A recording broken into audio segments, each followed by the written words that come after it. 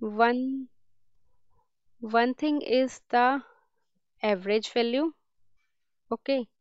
One thing is the maximum value, and one thing is the RMS value.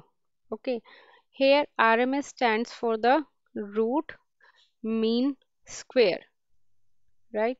So I'm drawing the waveform like an AC supply. Do you know which supply we got at our home?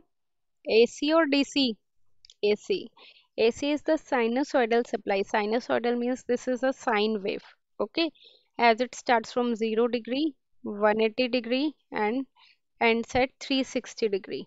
Okay, if I am saying that tell me the maximum voltage. Maximum voltage is this one only, that how much it goes maximum, right? This is the maximum value. Like suppose it goes up to 240. So 240 is the maximum value. Now we need to know RMS value. RMS is value is how can we calculate RMS value? For that we need to calculate at each and instant of time value of voltage. Like at this point voltage is V1, at this point voltage is V2, at this point voltage is V3, up to so on we need to calculate at each and every instant of time we need to calculate voltage up to Vn. Okay. So VRMS we need to calculate. VRMS is how much according to it. That is root. So I have taken root.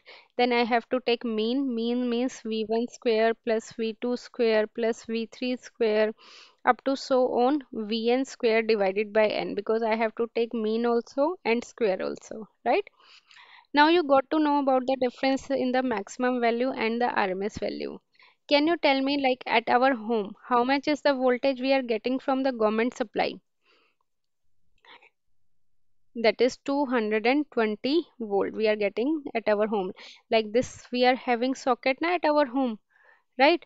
So at this socket, we are getting 220 volt from the government. So this 220 volt, according to you, should be the maximum voltage or the RMS voltage, according to you?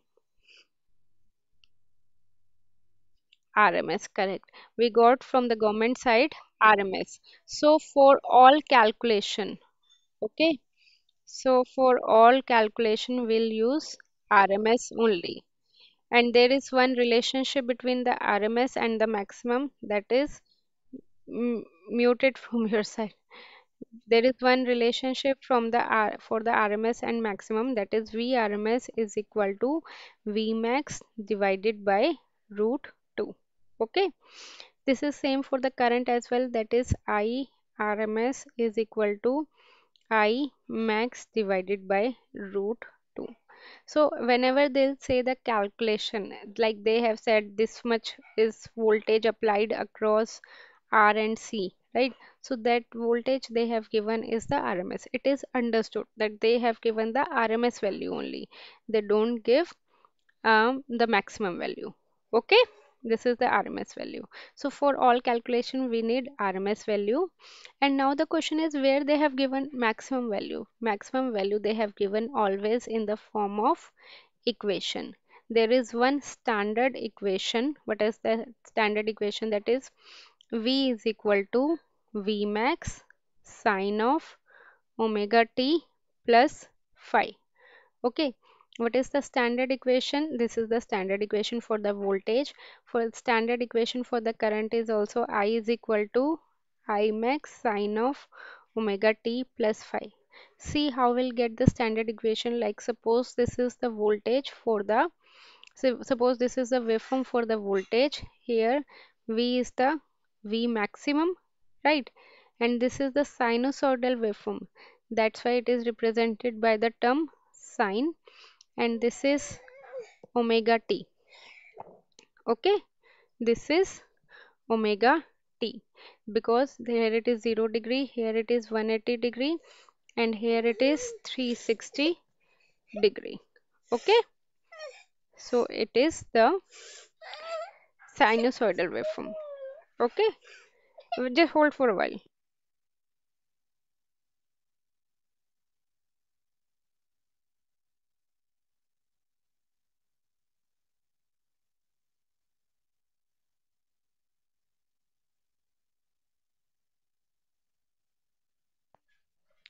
Hello? Yeah, got it?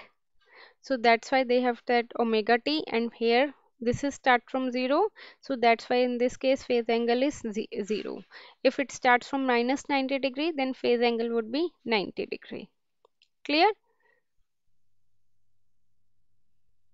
So whenever they will give the equation, they can give you the equation in this form, that is V is equal to 230 root 2 sine of 314t plus 5. Okay. Now we need to calculate from the standard equation. According to the standard equation, V is equal to V max sine of omega t plus phi. If we'll compare, can you tell me what is the maximum value for the voltage? They have given 230 root 2. And what is the value of omega? If we'll compare, omega is how much? That is 314. So from this omega we can calculate phi, right? That would be 50 hertz because there is a formula omega is equal to 2 pi f. From this V maximum we can calculate RMS also, that is V max divided by root 2. We know the value of V max, we can calculate RMS for the calculation.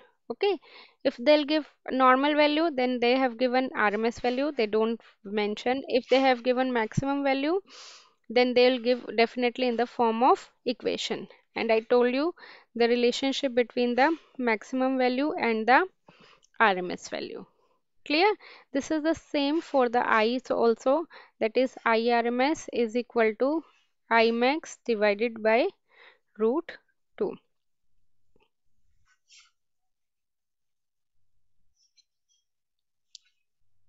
Yeah, this is for the sinusoidal wave.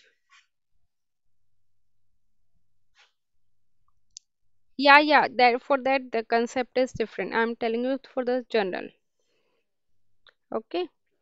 Next one is the average value. For average value, we are having formula, that is I average is equal to 2I max divided by pi.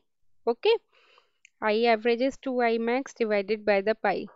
You need to just remember the formula. There is one more formula. One is form factor. Okay. One is peak factor.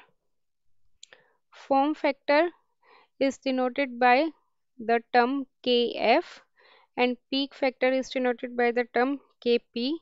Formula for the form factor is what? RMS value divided by the average value.